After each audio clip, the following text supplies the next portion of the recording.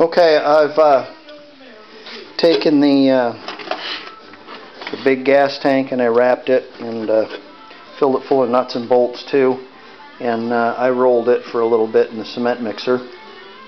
I took the other hub off and got all the parts in the basket there, and we'll clean those up. I took my hood apart and gave it a quick grind inside, and then just a quick spray. So it's